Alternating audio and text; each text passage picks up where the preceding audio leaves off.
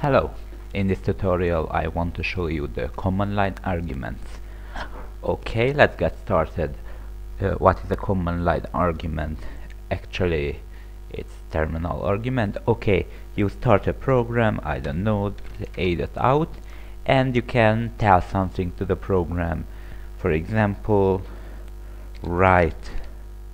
Okay, and this will write something, or you can write it read, and it will read something. For example, this is just an example, of course. uh, if you use a terminal or command line a lot, you have seen such a thing. And if you don't write the correct number of arguments, it would give usage of how to give arguments to the program. Okay, write this. The command line argument is simple two parameter into the main function. So one is an integer, it's how many arguments there are. So int argc, it is argument count, of course. You can rename it.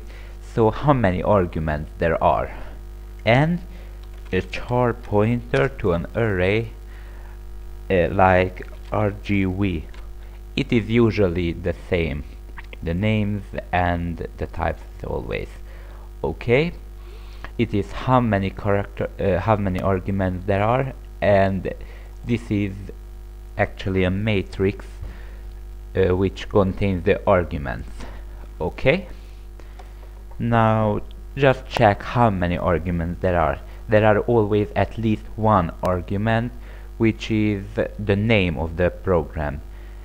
Okay, if argc not equals or equals to 1, then write out usage program name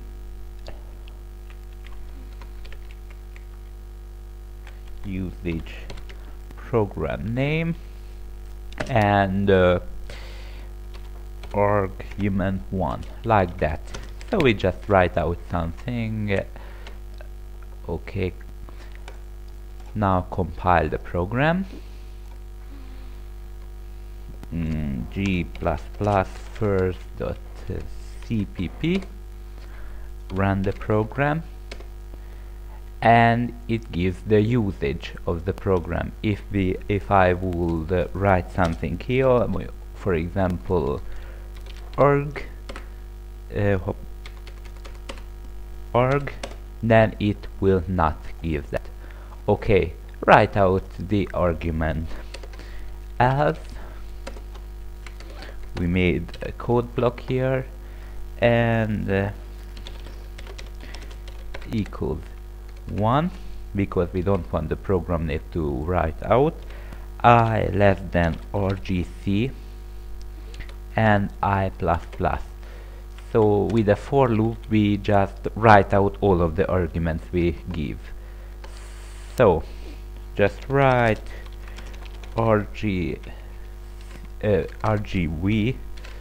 so the actual arguments, and I, and make a new line after every argument. Okay, save it and compile it and run it with 2 arguments. Okay, that will be 2 arguments, and as you can see, it write out the argument. If you develop a command or terminal or command line application, this will be very useful for us, because the user actually can tell you something, how to use the program. Even in graphical programs there are commands to start it with different type or something. Even if we are going to program in GTK, GIMP toolkit, the argument, you have to give the argument to the GTK init function. So it is not just in case of terminal or command line application, but it can be used in case of graphical application. Okay, thank you for watching and have a great day.